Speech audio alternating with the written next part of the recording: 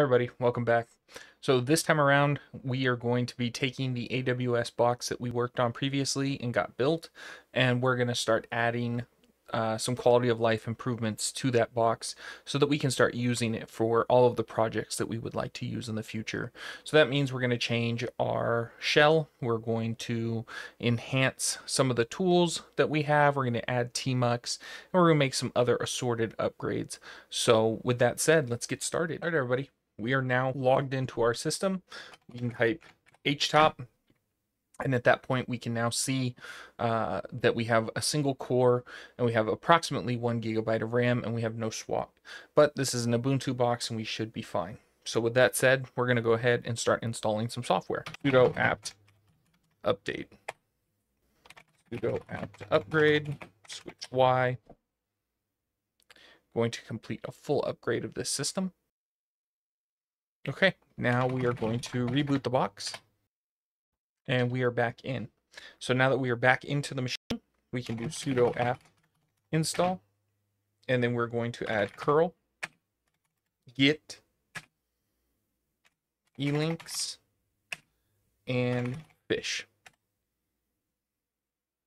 You'll see that it's going to ask for a confirmation, and it has found everything that we have asked for, so we will choose yes. And this is just to get started for now. So now that that has been completed, the next thing that we're going to do is we're going to go to the ohmyfish GitHub, and you will find they have an installer right here. We will copy that. We can potentially take a look at this code base if we wanted to. I have had no problems with what they provide, so I am going to curl install. You'll see it will do a configuration and then it switches us to fish. We're going to do omf install scorpfish. That's going to change how our system looks. Echo dollars shell. You'll see bin bash. So we're going to sudo change shell switch s. We can do which fish sudo change shell switch s. User bin fish, and then our user will be Ubuntu. We're going to exit again, clear, log back into the system. You'll see we're now running fish. I can echo $shell. We will see user bin fish is now the official shell. So we have added a shell that will give us completion. It will also give us some special colors, and using Scorpfish now, if you go into a Git repository, it will actually show you a little bit of information about that Git repository. Again, it's just quality of life, makes things easier on you. And of course, if we want to run any kind of bash script or anything like that, we can still do that. And you can also always type the word bash to hit bash and then exit to come back. But if we type in tmux and hit enter, you'll see that tmux does not look very good. So I have a tmux. So if we do scp-i downloads AWS training, we can then send .tmux.conf to Ubuntu at 35.175.188. Should have been 0108. There we go. And if we vim.tmux.conf, you will see I have some terminal overrides already set. You'll see that we're setting to screen 256 color.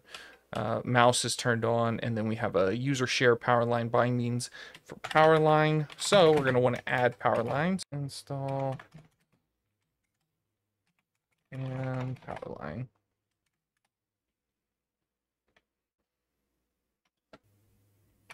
Tmux, and we have powerline. So after a few seconds of fiddling with that, we have the ability to run powerline. Powerline's really neat. There's a lot of really cool things that you can do with this. We can do something like control Bravo and then cut the screen in half. We can do control B, control Quebec, and we can switch between the two. very quickly. So I can type ls there, or I can do something like htop here, and then here I could do something like regular top, just to show you the difference between the two commands. And so now you have access to both of those if you were using tmux. So I will exit out of that here, and then you'll see we're at 0. I can also create tabs. So I can create e-links here, go to google.com if I wanted to, and then immediately switch back and forth between the two. So obviously this kind of quality of life improvement is incredibly important if you want to be effective with your terminal. It's just one more way to make you faster.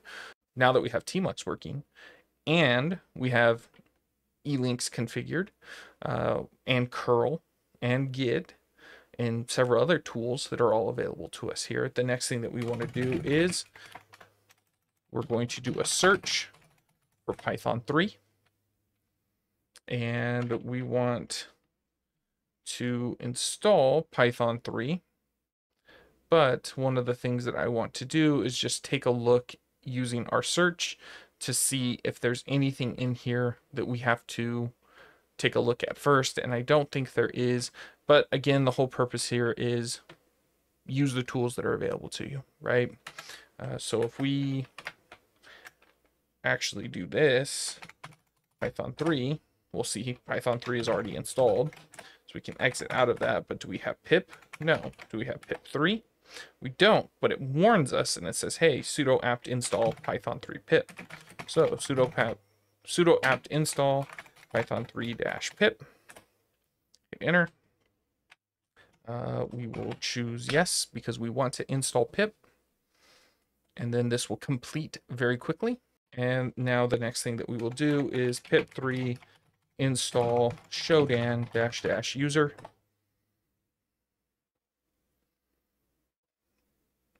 And we will see that shodan is not on our path. And since we're using fish, if we echo $path, you'll see that our path is here. So we're going to use a command called fish add path, and need to do anything else other than just do a -a for append. Enter, exit, reconnect, echo $path, and we will see it is there. So now shodan exists. So if we hit the button, it's going to tell us that we need to initiate shodan, but within just a few moments, we now have the ability to interact with shodan directly from the system, thanks to fish add path. So at this point, we have added shodan, we've added fish, we have added curl, git, and e-links. The last thing that we're going to do is we're going to add neovim. And we can do sudo apt install neovim. We're going to choose yes on here. And we're going to use this to set up neovim here in just a little bit by adding things like our configurations, and we're going to be able to add a whole bunch of really cool tools to neovim to, again, make text editing and keeping information and things like that a lot easier. So we can type in nvim and it will start, and you can see nvim opens, but if we hit vim, it opens regular vim. So one of the things that I like to do is I will go to configure and then fish, and then we can go to functions, and I will actually show you on my local machine .config /fish functions, and you can see I have one called vim.fish, and so I will touch vim.fish. I will edit vim.fish, and then we're going to add a function vim in vim $argv, and then end. And 1, 2, we'll do something like 1, 2, 3, 4. just for the sake of cleanness.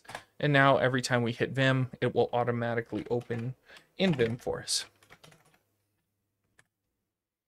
So that solves the issue of worrying about whether or not I'm going to constantly and continuously end up opening regular Vim instead of in Vim, because in my mind, I am incredibly used to just hitting Vim. I just want to hit Vim, just type the word Vim out, and then I know that I am in Vim, but I want to use NeoVim, so we just create a function to overwrite that. During our next video, what we will do is we will configure Vim.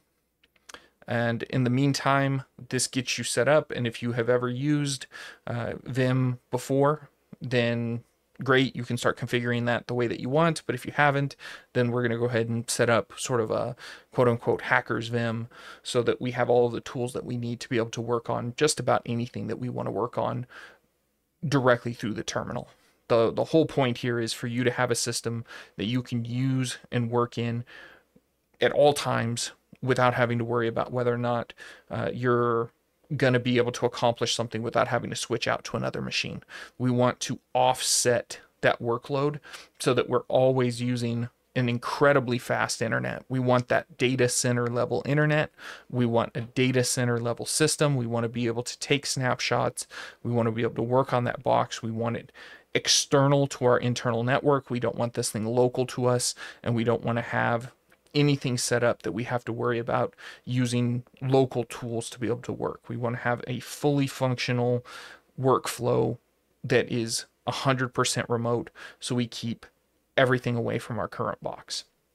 So with that said, we have a pretty cool system now. We've got lots more stuff to do and a lot more things to set up. But in the meantime, we have installed several applications and set our system up, and we're still using 0% CPU and about 196 megs of RAM, which isn't much different than what we were using when the box first turned on. So even with an alternative operating system, I can close this. I can hit something like tmux, hit htop. And so in tmux, we're using maybe an additional 10 to 15 megs of RAM. And then our CPU usage has gone up just slightly, occasionally hitting that 13-14%, but still well worth the performance benefits that we're going to gain from our workflow being faster by having access to tools like tmux and having access to NVim and all of the other stuff that we'll have access to. So with that said, thank you for joining me. I really appreciate it. I'm looking forward to continuing this project and showing you all kinds of cool things that you can do thanks to companies like AWS and other companies that are running the cloud. So if they're going to put those computers out there, we might as well take advantage of them. Thank you, everybody. Please don't forget to add some comments, like, subscribe, do all the YouTube stuff. It helps. I would appreciate it tremendously. I'd like to get more engagement, and the only way that I can get these videos out to people is if people are actually watching them. So if you made it all the way to the end, I want to say thank you very much for being here when I'm just getting started and obviously still learning how to do some of this video editing. But yeah, thank you. Thank you for everything that you do. And I hope that these tutorials and messages help you all. And obviously, if you all have any questions, there's something I can do for you, or if you all need anything cybersecurity wise, you know, if you're looking for a career or trying to find a job or something like that, feel free to reach out. I have a LinkedIn. You can probably look me up pretty easily. I will happily try to help anybody go out and get prepared, get your certifications, find a school, whatever it is that you want to do. Just let me know. That's what I'm here for. I want to help people. So the best way that you can help me is just interact and let me know what I can do, and whatever I can do for you all, I'll do it. So thank you very much. I really appreciate it, and good luck, everybody. I hope these videos help you.